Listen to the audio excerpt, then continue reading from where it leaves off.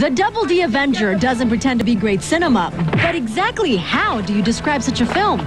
We let producer-director-writer William Winkler give it a try. It's a sexy action comedy. English tea?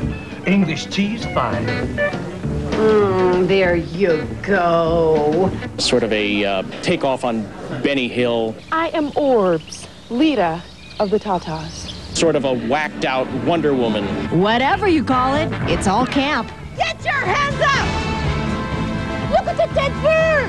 Where? Some of the stars are veterans of the B-movie world, having worked with the B-movie king, Russ Meyer. The Double D Avenger is also patriotism with a twist. In the current climate of this country, people are looking for fun, escapist entertainment. The next one he's doing, Ben Laban is starring in it. And I'm going to be the woman to assassinate him.